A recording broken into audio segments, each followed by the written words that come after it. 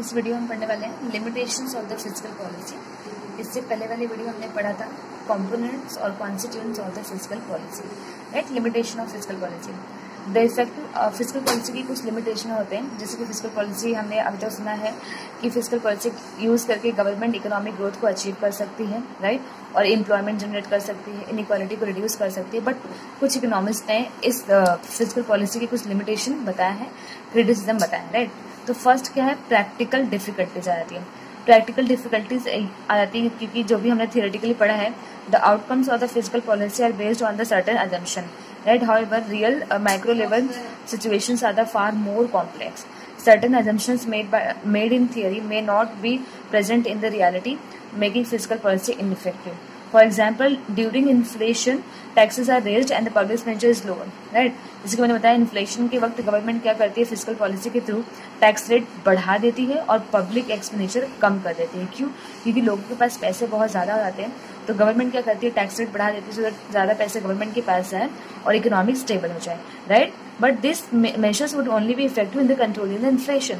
तो इन लोगों को इकोनॉमिक्स क्या कहते हैं कि जो मेजर्स गवर्नमेंट यूज करती है फिस्कल पॉलिसी को लेके, ये सिर्फ इन्फ्लेशन कंट्रोल कर सकता है, right. If money supply in the economic is not increase by the government, deficit financing also fiscal policy must be complementary to the monetary policy। देखो ये क्या कहने का मतलब है, प्रैक्टिकल डिफिकल्टीज कहने का मतलब क्या होता है। अभी तक हमने क्या पढ़ा था फिस्कल पॉलिसी को लेके कि इन्फ्लेशन होगा तो गवर्नमेंट क्या करती है, टैक्स रेट बढ़ा देती है, पब्लिक एक्सपेंडिचर कम कर देती है। और रिसेशन होता है तो गवर्नमेंट क्या करती है, टैक्स रेट कम कर देती है और पब्लिक एक्सपेंडिचर बढ़ा देती है, राइट। क्योंकि रिसेशन के बाद लोगों के पास जॉब नहीं होती, तो गवर्नमेंट क्या करती है, पब्लिक एक्सपेंडिचर बढ़ा के जॉब प्रोवाइड करती है, राइट। तो इकोनॉमिक्स कहते हैं कि ये सिर्फ थियोरेटिकल पॉसिबल है, राइट। इन प्रैक्टिकल इसमें बहुत सारी डिफिकल्टीज आ जाती है, राइट। क्योंकि इतना सिंपल नहीं है टैक्स रेट बढ़ाना, फिर इन्फ्लेशन कंट्रोल करना, इकोनॉमी को स्टेबल करना, ग्रोथ करना। इकोनॉमिक्स कहते हैं कि इन सारी चीज़ों से सिर्फ और सिर्फ गवर्नमेंट क्या कर सकती है, इन्फ्लेशन रोक सकती है, राइट। क्या कर सकती है, इन्फ्लेशन रोक सकती है। तो ये फर्स्ट लिमिटेशन है। सेकेंड क्या है, फोरकास्टिंग डिफिकल्टी। फोरकास्टिंग मतलब क्या होता है, फ्यूचर प्लानिंग, राइट। तो फोरकास्टिंग डिफिकल्टी, देखो फोरकास्टिंग कोई भी करे उसमें डिफिकल्टीज आती है, या फिर वो फिस्कल पॉलिसी हो, बजट हो और पब्लिक एक्सपेंडिचर हो, कुछ भी हो। क्योंकि फोरकास्टिंग का मतलब क्या होता है, फ्यूचर प्लानिंग, और फ्यूचर अनसर्टन है, राइट। इकोनॉमिक अनसर्टन है, कब चेंजेस हो जाए कुछ पता नहीं, राइट। तो फोरकास्टिंग डिफिकल्टीज कैसे होती है, reliable forecasting of the target variable is very important factor in the success of the fiscal measure, right। अगर गवर्नमेंट कुछ भी प्री डिटरमाइंड ऑब्जेक्टिव्स बनाती है, मतलब फ्यूचर में ये एक्सपेंडिचर करना है, वो करना है, तो इन रियलिटी वो डिफिकल्टी आती है, क्योंकि फोरकास्टिंग ऐसी चीज है जो इन फ्यूचर में चेंज जाती है, right. These variable include national income, output, price level, employment, consumption and investment, right। Government ये सब क्या करती है, फोरकास्ट करती है कि इन्वेस्टमेंट बढ़ाना है, नेशनल इनकम बढ़ाना है, एम्प्लॉयमेंट जनरेट करना है, कंजम्पशन बढ़ाना है, right. Forecasting is the functions of the data collection analysis which is difficult in developing economic, right. Forecasting का होता है, डेटा कलेक्शन होता है, मतलब पता लगाती है गवर्नमेंट, डेटा रिसर्च वगैरह होता है, फिर पता लगता है कि कितना एम्प्लॉयमेंट चाहिए कंट्री को, कितनी ग्रोथ की जरूरत है, कितने परसेंट से एम्प्लॉयमेंट जनरेट करना है, कितने परसेंट से पॉवर्टी खत्म करना है, राइट, कम करना है। जैसे डेटा कलेक्शन होता है, बट डेवलपिंग कंट्री में कोई भी इंफॉर्मेशन वैलिड प्रोवाइड नहीं करता। देखो even in developed economic forecasting has not been full proof, right. Develop economic है, उस इकोनॉमिक में भी फोरकास्टिंग फुल मतलब एक फ्रूटफुल रिजल्ट नहीं दे पाती, राइट, क्योंकि फोरकास्टिंग अनसर्टेन होता है, राइट। तो ये डिफिकल्टी में, ये फोरकास्टिंग डिफिकल्टी की वजह से फिस्कल पॉलिसी लिमिट हो जाती है, राइट। फिस्कल पॉलिसी एक लिमिटेशन आ जाती है। तो ये सेकंड लिमिटेशन था। थर्ड क्या है, मल्टीप्लायर। मल्टीप्लायर मतलब क्या होता है कि जो भी हम इन्वेस्टमेंट करते हैं वो मल्टीप्लाई होते होते मतलब उसका रिटर्न ज़्यादा आता है, राइट। मतलब एक का एक्सपेंडिचर दूसरे का इनकम, ये होता है multiplier. The effect of the fiscal measures are transmitted to the economic through the working of the various multiplier like investment multiplier और टैक्स मल्टीप्लायर। इन्वेस्टमेंट मल्टीप्लायर मतलब क्या होता है, जैसे कि 1000 हमने किसी बिजनेस में इन्वेस्टमेंट किया, फिर वो डबल होता है, फिर वो जो पैसा है वो बढ़ते जाता है, क्योंकि आपने इन्वेस्टमेंट किया, फिर गुड्स एंड सर्विसेज बनाए, फिर लोगों ने गुड्स लिया, फिर वो पैसा जो आपने इन्वेस्टमेंट किया था वो डबल होते जाता है, राइट। तो वो क्या होता है, इन्वेस्टमेंट मल्टीप्लायर होता है। और tax multiplier, for example, the effect of an induced government investment on the infrastructure will lead to the increase in the income and consumption through the multiplier process, ठीक है।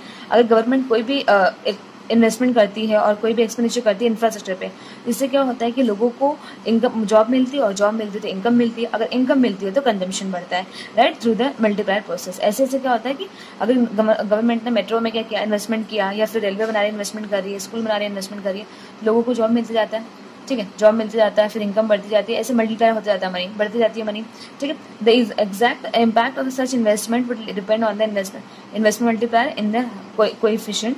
Firstly, it is difficult to estimate the value of the multiplier coefficient due to the leakage uncertainty, right?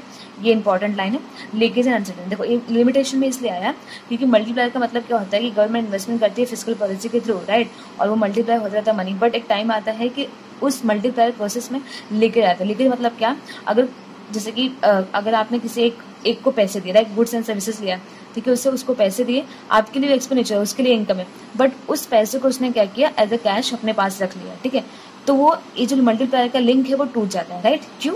क्योंकि उसने पैसे अपने पास रख लिए, उसने investment दोबारा नहीं किया। और ये मल्टीप्लायर का मतलब क्या होता है कि इन्वेस्टमेंट होते रहना चाहिए, तभी मनी डबल होगी, नहीं तो नहीं होगी, राइट। अगर लीकेज आ जाता है तो बहुत सारे इकोनॉमिस्ट बोलते हैं फिस्कल पॉलिसी का बहुत कहना होता है कि मल्टीप्लायर होता रहेगा, इन्वेस्टमेंट होता रहेगा तो इकोनॉमिक ग्रोथ होगी, बट लीकेज और अनसर्टेनिटी की भी प्रॉब्लम आ जाती है। लोग पैसे अपने पास अगर रखना स्टार्ट कर देंगे एज अ कैश तो मल्टीप्लायर नहीं हो पाएगा, राइट, इसलिए लिमिटेशन है। फोर्थ है टाइम लैग्स, ठीक है।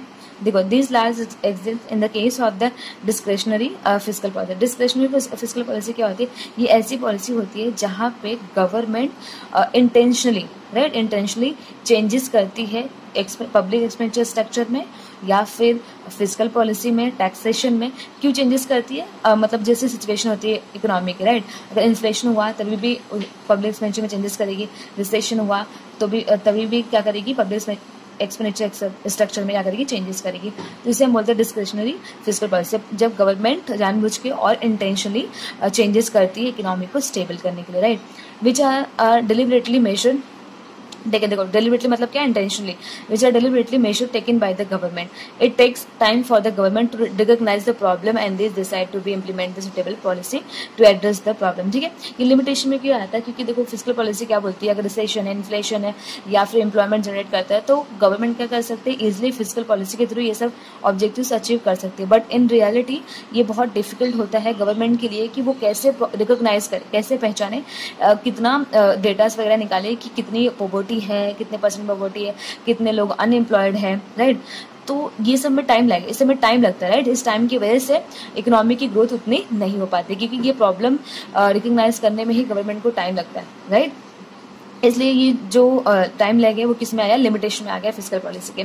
देखो under development economic fiscal measures as well as the monetary policy measures are not very effective in the under developed economic due to the factor like low taxable capacity, large unorganized and the non-monetized financial system, low income level and the corruption। देखो under employment economy का मतलब क्या होता है, under develop का मतलब क्या होता है, मतलब हमारी इंडिया के पास सारे सोर्सेस है बट अंडर डेवलपमेंट का मतलब क्या होता है, लो क्वालिटी के, ठीक है, अंडर डेवलप और अनडेवलप, राइट। तो अंडर डेवलपमेंट का मतलब क्या होता है, लो क्वालिटी की जो भी चीज़ें हमारे इंडिया में यूज़ हो रही है वो कौन सी क्वालिटी की है, लो क्वालिटी के। यहाँ पे लिखा हुआ है लो क्वालिटी का मतलब क्या होता है कि अगर कोई भी सोर्सेस लो क्वालिटी के होते हैं तो इकोनॉमिक डेवलप नहीं हो पाती, राइट। तो ये डिफिकल्टीज आती है स्पेशली इन डेवलपिंग कंट्री में। तो फिस्कल पॉलिसी क्या बोलती है कि हम फिस्कल पॉलिसी मेजर करके हम लोग इकोनॉमी को ग्रोथ कर सकते हैं, इफेक्टिव बना सकते हैं, राइट, एम्प्लॉयमेंट जनरेट कर सकते हैं। बट इन रियलिटी हमारी कंट्री क्या है, अंडर डेवलप इकोनॉमी है, मतलब लो क्वालिटी है, लोगों के पास लो लेवल ऑफ इनकम है, लो लेवल ऑफ टेक्नोलॉजी है, लो लेवल ऑफ मॉनेटरी है और अनऑर्गेनाइज सेक्टर बहुत है। तो ये सारी प्रॉब्लम की वजह से फिस्कल पॉलिसी अपने ऑब्जेक्टिव अचीव नहीं कर पाती है। 6.1 है political influence. While monetary policy is under the central bank control, fiscal policy implemented by the government, ठीक है। मॉनेटरी पॉलिसी कौन फ्रेम करता है, central bank that is RBI, और फिस्कल पॉलिसी कौन इंप्लीमेंट करता है, गवर्नमेंट, ठीक है। और जो मॉनेटरी पॉलिसी होती है वो इंडिपेंडेंट होती है पब्लिक से, मतलब मॉनेटरी पॉलिसी फ्रेम करने के लिए गवर्नमेंट को आरबीआई को पब्लिक को कंसर्न नहीं होता है, मतलब पब्लिक का कोई मतलब नहीं होता है मॉनेटरी पॉलिसी इंप्लीमेंट करते समय। बट फिस्कल पॉलिसी इंप्लीमेंट करते समय गवर्नमेंट को पब्लिक को ध्यान में रखना पड़ता है क्योंकि हमारी कंट्री क्या है, डेमोक्रेटिक कंट्री है, okay. The central bank is an autonomous institution, right, और relatively free from the political influence. जैसे कि मैंने बताया जो सेंट्रल बैंक है वो फ्री है पॉलिटिकल से, क्योंकि सेंट्रल बैंक को, आरबीआई को इम्प्रेस नहीं करना पड़ता है पब्लिक को, क्योंकि ये अलग ऑटोनॉमस है, मतलब इंडिपेंडेंट है लोगों से। ये खुद पॉलिसी फ्रेम करती है अकॉर्डिंग टू द कंट्री, मतलब कंट्री में जो भी नीड है उसके अकॉर्डिंग वो क्या करती है, पॉलिसी फ्रेम करती है। But this is not true in the fiscal policy. ठीक है, फिस्कल पॉलिसी मतलब जो फिस्कल पॉलिसी गवर्नमेंट फ्रेम करेगी, मतलब टैक्स से रिलेटेड जो भी काम करेगी, पब्लिक एक्सपेंडिचर से जो रिलेटेड जो भी काम करेगी, ये सारी चीजें किस पे डिपेंड होती है, पब्लिक पे होती है। तो फिस्कल पॉलिसी पब्लिक से रिलेटेड होती है, राइट। तो गवर्नमेंट को पब्लिक को इम्प्रेस करना पड़ता है, क्योंकि जो फिस्कल पॉलिसी फ्रेम करने के लिए, क्योंकि फिस्कल पॉलिसी में टैक्स आ जाता है, और टैक्स कहाँ से आता है, लोगों से आता है, right. The democratic government often mixed political with the economic in their budget decision. देखो डेमोक्रेटिक कंट्री है, this limit the effectiveness of the fiscal policy. ठीक है, जो फिस्कल पॉलिसी फ्रेम करते वक्त गवर्नमेंट को लोगों पे डिपेंड रहना पड़ता है, तो गवर्नमेंट मतलब खुद से फिस्कल पॉलिसी इफेक्टिव मैनर में फ्रेम नहीं कर सकती है, जिसकी वजह से इकोनॉमिक ग्रोथ अचीव करना बहुत डिफिकल्ट हो जाता है। तो ये पॉलिटिकल इन्फ्लुएंस थे जो लिमिटेशन होते हैं फिस्कल पॉलिसी पे।